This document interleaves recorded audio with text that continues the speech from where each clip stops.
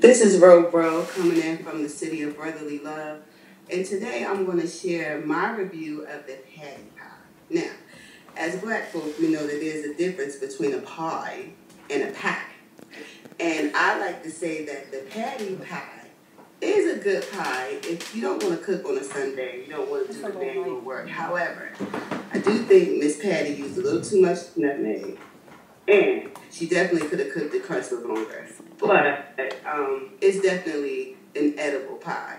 Now, I've of course had better. My grandmother from the South, so I've had a lot of Southern pies.